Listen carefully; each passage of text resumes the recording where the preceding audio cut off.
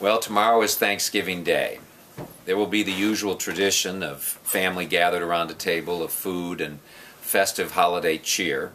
I want to tell you about one memory 49 years ago. I was a 13-year-old kid, and my dad took me down to Briggs Stadium for the famous game of the Detroit Lions playing the Green Bay Packers, led by Bart Starr.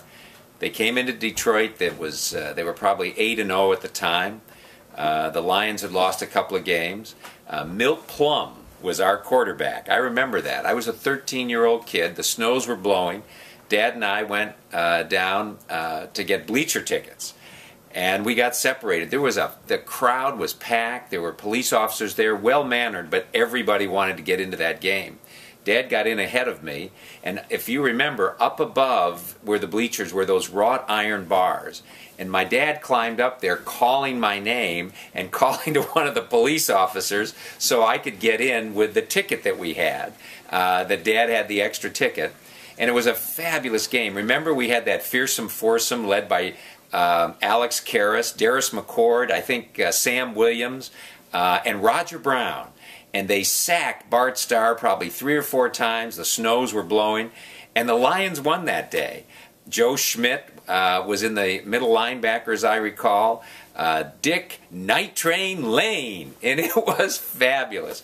But as a 13-year-old boy, to be able to be there with my dad, and you know, Susan and I are going to watch it with our kids when the Green Bay Packers come to town tomorrow, and I sure hope that Stafford and the team will be triumphant over Aaron Rodgers and the Green Bay Packers.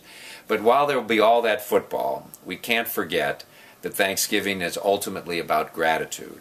One of the traditions that we have in our family at Thanksgiving is that we go around the table and everybody offers one thing that they're grateful for. No matter how difficult things might have been during the year, everybody has one thing that they can share. For me, frankly, it'll be 2 things this year. Number one, that I'm grateful that all of our children can be with us, as many families have experienced in Michigan. Our children have left the state. 3 of our 4 children have left Michigan, but they're going to be home for Thanksgiving, and for that, Susan and I are very grateful. The second thing that I'm grateful for is that I have discovered over the last 3 months that I have been campaigning all of these wonderful groups of people who are working so hard to educate others about our Constitution, about their role in this experiment in self-government. People are genuinely, frankly, scared in the direction of our country, but they're doing what Americans always do.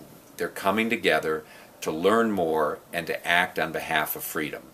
So when we think of Thanksgiving tomorrow, let us be grateful for those pilgrims who first came, William Bradford and that hardy lot of men and women who started this experiment in freedom on this continent. Let us also remember that George Washington and his Thanksgiving address, and Abraham Lincoln, who made it official. But let us, just around the table, be grateful for family, for friends, and for freedom.